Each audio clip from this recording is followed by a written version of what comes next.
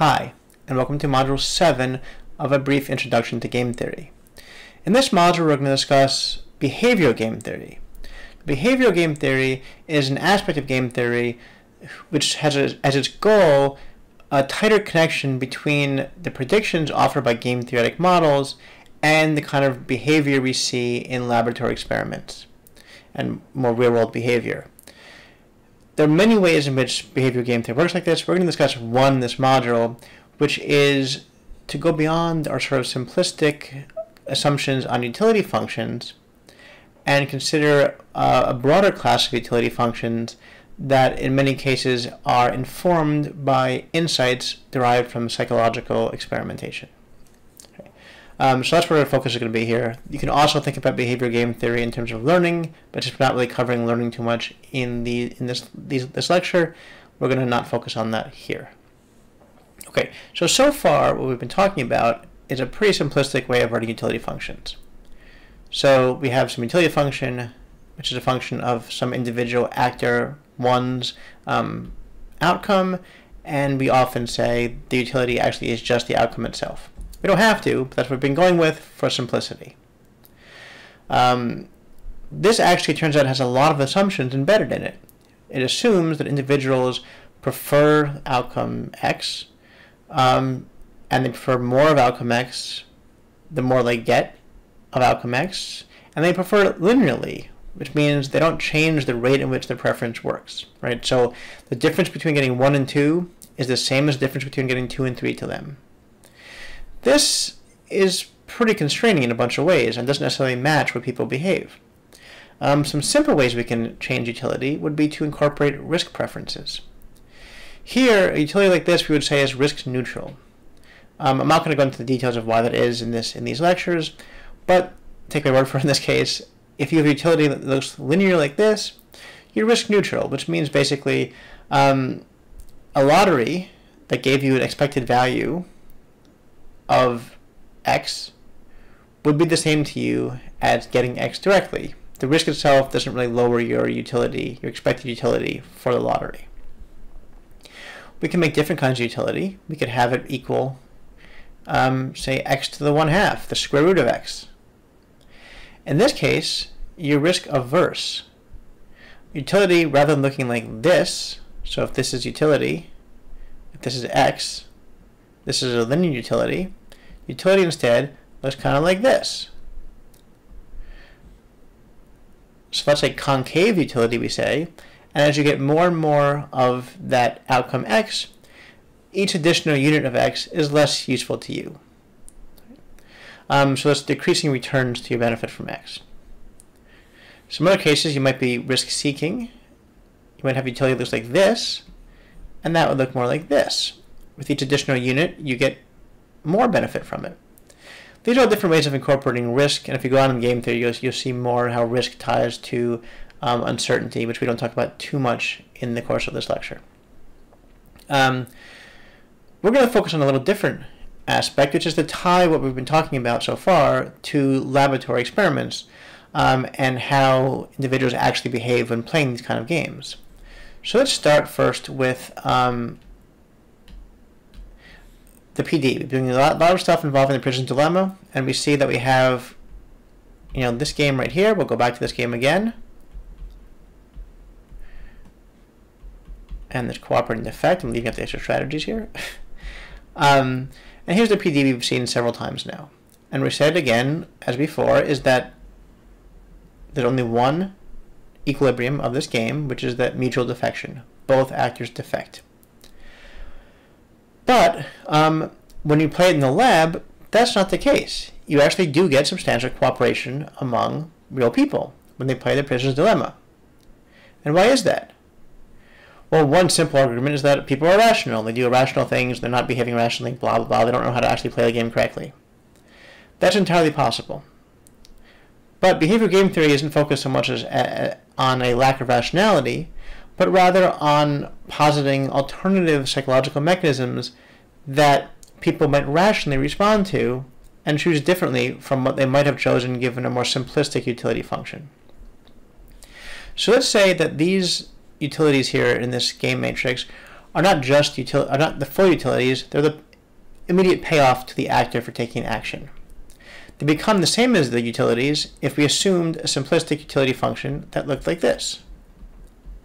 So if they get a payoff of 2, the utility is 2, and so on. If this is a utility function in that case, the same results hold. There's mutual defection to the only equilibrium. But let's start considering alternative utility functions that might be based on some more psychological aspects. Let's consider first a simple altruism. What might that look like? Let's say instead of caring only about your own payoff, you care at least somewhat about your opponent's payoff. Right? You want other people to do well. You're altruistic. So let's say an altruistic utility, sub A, looks kind of like this. So now instead of being dependent just on your payoff, it also depends on the other person's outcome. So instead of being the sort of normal game theory selfish one, right? You instead have a utility function that depends on your own payoffs plus your partner's payoffs. And let's say it looks like this, to be real simple. You care about your own payoffs as before, plus there's some constant A times your opponent's payoff. And to avoid being too excessive, let's assume for this case that A is greater than 0 and A is less than 1. So you don't care about your opponent as much as you care about yourself, but you do care about them more than nothing. What happens then? How does the Peterson's dilemma change in this context of this simple altruistic utility function? Well, we can go through and change utilities from these payoffs down to here. Let's see. What do we get? Well, the 2 now becomes 2 from over here, right? Plus A times your opponent's 2. So we have 2 plus 2A for both actors. How about down here? Well, now you are still getting 3 if you defect, but they now get 0 plus 3 times A. And to be clear, you're getting 3 plus 0 times A. Same thing over here. We have 3A and 3. And over here, we have 1 plus A for each player. Okay, so what happens now? Well, now we're not comparing 2 to 3, which showed that defection was always a dominant strategy. Instead, we're comparing 2 plus 2A to 3. Well, is there a situation in which 2 plus 2A is greater than 3, such that you would want to cooperate? Well, that's true whenever A is greater than or equal to a half. And again, the half comes up a lot just because of the payoff numbers we chose. So if you care about your opponent half as much as you care about yourself, you can have a situation in which you won't want to deviate to defection if you're both cooperating. So cooperation can be in equilibrium. Now, in fact, it goes further than that. If A is greater than a half, consider what happens when your opponent is defecting. Your utility now there is 3 halves A. Sorry, it's 3 halves. You plug in A. And your utility for defecting is 1 plus a half, or 3 halves. So in fact, in this case, if A is greater than a half, you prefer to cooperate even when your opponent defects, because you're so happy that they're getting this big benefit from betraying you, basically, that you're okay with that, and your utility for that is high enough to lead you to cooperate even when they defect. So in fact, if you're sufficiently altruistic in the simple altruism model, cooperation becomes a dominant strategy. So this is important to note here, is that there's nothing irrational about this in the slightest. Rational choice theory still holds. You have complete and transitive preferences. They're represented by a utility function. You're optimizing your outcomes you can achieve given constraints, which you do by maximizing a utility function. Nothing is different from rational choice theory. This behavioral game theory approach does not change the fundamental nature of rational choice theory. All it does is say my utility function is more complex than a simple selfish utility function might imply. I care not just about myself, my own payoff, but I care about others' payoffs as well. And what you can do with this kind of model is tied to laboratory experiments. you can try to tune the value of A to get a sense of how people actually behave. So this is a modified PD using a simple altruism rule. What about other rules? How about the other games? How about the ultimatum game? Ultimatum game, recall, the only equilibrium there was to give the other person nothing. You offer them nothing, and they say yes. Right? As you might imagine in practice, that doesn't happen. First of all, people who get offered a very small amount don't often always say yes, right? They get insulted. They don't want that small amount. And second, the people who are offering, maybe realizing people say no, don't offer nothing. They offer something. Sometimes it's small, but oftentimes it's reasonably large and close to half. They don't usually offer more than they get, but they usually offer substantial amounts to the other person. Even though the strict selfish utility function game theory would say you don't have to do that. Okay. Does this simple altruism model also help us there? Well, what are your payoffs? Let's see. If you offer someone else X, then you get 1 minus X, and they get X. So here is your payoff. You can simplify, and you get 1 minus 1 minus A times X. Now, you're okay doing that. You're okay having X be positive, non-zero, if it gets you a better utility function, it gets you a better payoff. But here it doesn't, because A is less than 1 here, right? So this term right here, multiplying the X, is negative. So the more you give the other person in this model, the less you get. So simple altruism doesn't save us in the ultimatum game. You still give the person nothing, because no matter how much you're happy that they get something, you get less, and you still care about yourself more. So this doesn't work so much. But there are other possible psychological models we can use. So let's try another one. But we'll start off with the... Oh, sorry, what? Let's go to the ruler. Okay. So we're going to start with the ultimatum game again, but now we're going to try a different type of utility function based on inequality aversion. Inequality aversion means it's not just that you care about the other person, it's that you prefer the inequality between your payoff and their payoff to be smaller, all else equal. So we can write it out like looks like this. So your utility function, and this is going to be piecewise, which means it's different in different regions, and I'll get to that in a second, will be a function of both your payoff and their payoff, like so. Whenever you are getting less than they are getting, then your utility looks like this. x1, so what you get, minus some constant A, times the difference between their higher payoff and your lower payoff. So what that means is the bigger the difference between them and you, the lower your utility is. Similarly, we can write another one. If you get more than they do, then you also are unhappy. But now we're going to consider a B, a different constant, and it's the difference between your higher payoff and their lower payoff. So there's two aspects to this. If you're getting more than they're getting, you're unhappy to the extent to which the difference is large. Similarly, if you're getting more than they're getting, I forget what I said last time, but you get the point, then you're unhappy as well. So, how does this work in practice? Well, as you might imagine, people in general are more unhappy, can be more unhappy if they get the short end of the stick than the other person. But that said, they might be unhappy with both. But how does this work for the ultimatum game? Well, you might first think about whether or not you're unhappy for getting different from them, and that's possible.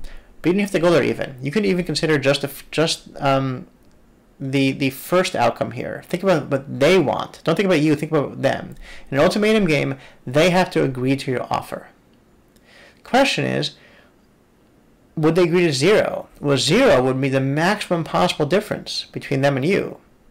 So if you offer them 0, what would happen?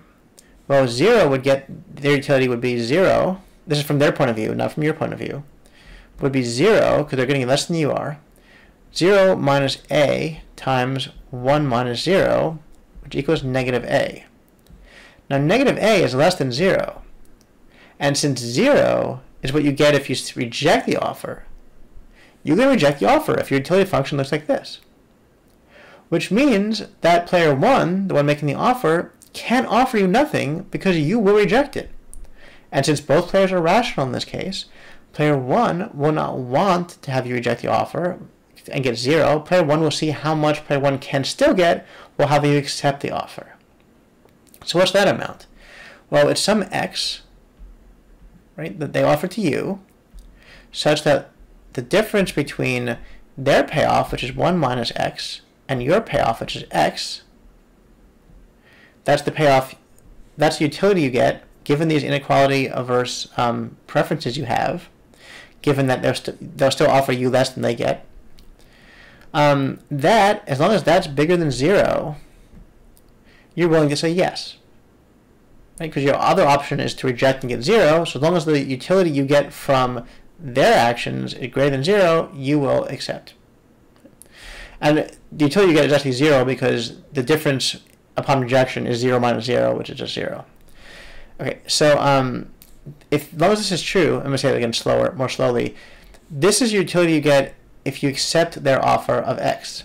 This is the utility you get if you reject, because you both get 0, so you plug in 0 for x2 and x1 in both cases, and the whole thing is just 0. So when is this true? Well, it's true when x minus, and this is plus 2ax minus a is bigger than 0, or 1 plus 2a times x is bigger than a, or finally x is bigger than a over 1 plus 2a. So as long as x is bigger than a over 1 plus 2a, you will accept their offer, and there will be an ultimatum, successful ultimatum. So we can plug in numbers to get a sense of what this looks like. As a is a quarter, you would get, sorry, if a is 1, then you get 1 over 1 plus 2, which is 3, and you get x has to be greater than or equal to 3, to 1/3. If a is 1/2, you get x is greater than or equal to 1/4. If a is 2, you get x is greater than or equal to 2 over 5, and so on and so forth. Okay. As you care more about the inequality, they have to give you more, right? And in the limit, as a goes to infinity, x has to be greater than or equal to 1/2. So as you care about any differences maximally, and which refuse to accept anything that's different from equality, they must give you an equal share, because otherwise you'll say no.